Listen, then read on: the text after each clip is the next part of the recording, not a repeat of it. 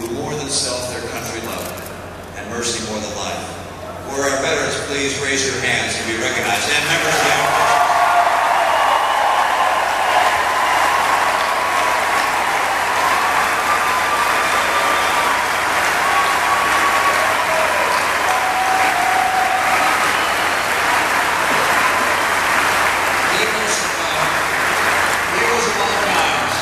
It's said that you don't have to be larger than life to be a hero, just larger than yourself.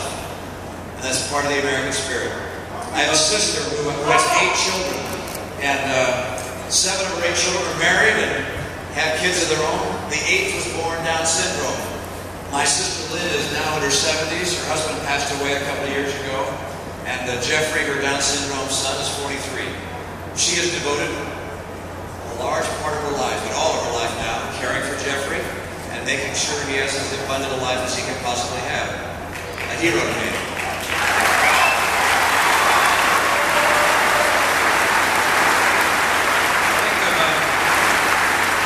Think of all the single moms across America. All the single moms that are scrimping and saving in order to make sure they have a good meal on the table at the end of the day for their children. I think of the moms and dads who have 2 jobs right now. Or one has a day job and one has a night job. They hardly see each other. And why? So they can buy the clothes for their kids that won't make their kids stand out of school. I think of all the parents at Christmas time, last year and probably this year, who were saying to each other, let's not exchange gifts so we have plenty to give to our kids. This is the American character, to live for things greater than ourselves. And this is the time when the people of America are going to have to do that. I'm convinced that you here in Florida have very clear eyes when it comes to an understanding of what America faces right now. And I know you have full hearts. There's a fictional TV show in which a team, I guess it's a real TV show, but with a fictional football team. The team, as they're running out of the playing field against typically long odds in this show, they touch a sign on the way of the locker room that says, clear eyes, full hearts, can't lose. I'm convinced that's true, you guys.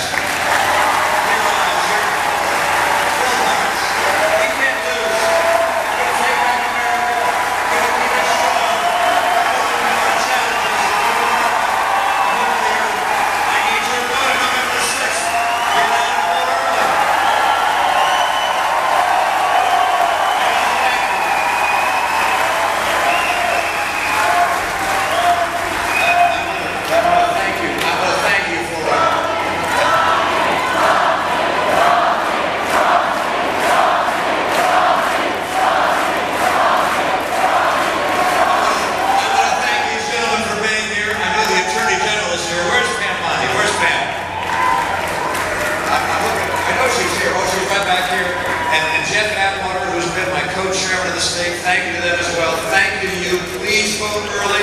Please, I said Adam. I hope I said Adam Putnam. Did I not say that? I did not say that.